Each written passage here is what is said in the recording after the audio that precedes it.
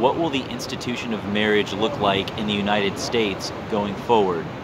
So marriage has been on the decline for several reasons. One of them is the no consequence, no fault divorce. It's the high divorce rates, over 50.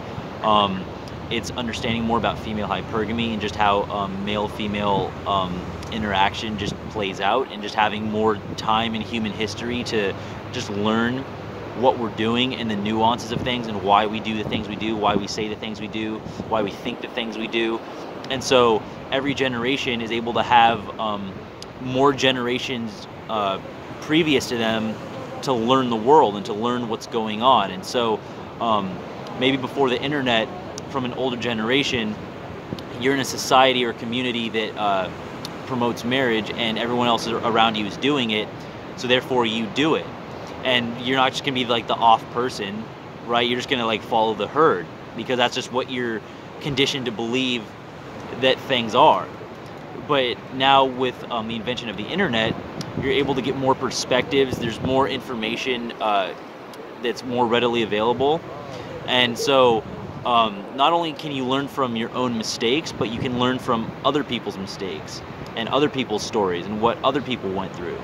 So as a young guy myself, if I can see that 50% of marriages end in divorce, and in general the man's going to be making more money because just the way male-female plays out spiritually, and also testosterone and estrogen, just the guy's going to take that dominant role, the alpha role. That's what's going to attract the girl in the first place. So, you know, people always say, well, the girl can be taken advantage of in divorce court too. It's like, yes, if she happened to be the breadwinner, but if she was the breadwinner going into it, for the most part, she's not even going to marry the guy doing worse than her. She's going to go at her level or above. So yeah, once in a while it does work that way, and then the woman gets taken advantage of in divorce court.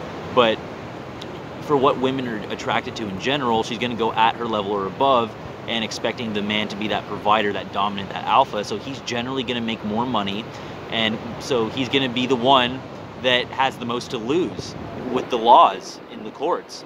So whenever we talk about marriage and people that don't want to get married and red pill, someone will always mention that with, oh, well, like, it can happen to the woman too, right? But it's like, yes, it can, but in general, it happens to the man for those reasons that I just described. And so, for myself, I was, you know, born with white mom, black dad. They weren't married. I grew up with my mom, and it's one of those things in previous generations where people go, oh, like, so-and-so had a kid out of wedlock, and it's like looked down upon. But those shaming tactics don't work in 2021 because people are waking up to things like the laws and divorce court and just female hypergamy, just different ways of thinking about life in general. So for me, I don't want to sign a contract with the government or the church to prove my love to a woman. We could get married verbally if I really wanted to. Like, I could just like find a girl right now and we could just say, oh, like, we're married. Just be adults and like make the verbal commitment. That's equal worth to any piece of paper from the state or the church. So people are rethinking these concepts, and people are starting to think outside the box and not feel so pressured to just follow the herd, just follow the society. You know, if 50% divorce, if the weather station told you that it was going to be a 50% chance of rain today at any given point, would you walk outside your house, go for like a 5-mile walk without an umbrella? Of course you wouldn't. Like, that's like a coin flip on whether you're going to get soaked at some point in your walk. So when it comes to marriage, a lot of people, especially women, they get very panicked by a lot of men that just don't want to play the game. They want to stay out of it. And it's not that men are abandoning women. It's just we're looking at the way things are. And the more that we progress in time, we have more generations previous to us to learn from about the world. And we can kind of come together and say, this makes sense for a collective society. This doesn't make sense. And why does it make sense, or why does it not make sense? Or why does this person think it makes sense, but this person doesn't? And we can kind of come together over time to find a better way of doing things. So at some point in human history, if we're all just nomadic, foraging for our next meal, whether it's fruits, vegetables, or hunting or fishing or whatever, it's more advantageous when we're not destructive. When we come together with the other humans, like, hey, we don't need to kill each other over territory, over food, over your religion's different, whatever petty stuff comes up that isn't advantageous for us to be killing each other. So we can decide as humans, okay, let's form a society, let's create some kind of rule. Let's even if it's rules that we create based on what we observe, we all do better when there's some sort of rule. And now we might agree or disagree on what those rules should be, and it's always going to be a gray area. But what I'm saying is, through time, we're able to see what has worked, what hasn't worked based on our perception, and we're able to move forward. So people think it's like shocking that like someone doesn't want to get married, or like the rise of men that don't want to get married. It's not shocking. It's not a movement. It's just an observation on reality and how you want to go live your life. It's like, we don't have to just, like everyone else got married, so you should too. Like me as a 26-year-old guy, like, well, will people think that I have no game? Will people think that I can't get a girl? Or will people think that I'm weird, I'm gay, I'm whatever, like, because I don't want to get married? Or I don't want to be a man and like actually provide for a woman. I just want to take the easy way out. Those shaming tactics don't work. The whole like, they had a kid out of wedlock. It doesn't work, because we're in a new era and we're able to see things, and it's very real stuff for a man to get into a marriage and later the relationship doesn't work, or for whatever reason, and the no-fault divorce, and now social media that increases a woman's hypergamy, and it's actually encouraged with the culture and the music and the media encouraging her to express that hypergamy. People are becoming disposable, which if something doesn't work out for whatever reason between you and a family member, you and a friend, you and a job, you and a certain girl, if every party there has the right to move on to what they think is a better situation, nobody owes you anything. So we have the right to move on to different things, to greener pastures. But when you add in marriage with these laws, one person moving on to greener pastures, that affects the other person because you signed a contract. So a contract's useless when someone benefits by breaking it. When there's no consequence, there's no fault. So when we're seeing older men, I'm in reference to me, I'm 26, me seeing older men that are married, and they get divorced, and then all their money's taken, or then maybe last year with the shutdown, he loses his job while they're going through this divorce process. So he owes alimony based on what he was making, but now he doesn't make that. So if he can't make his payments, there's a threat of jail, and then she takes the house and the money.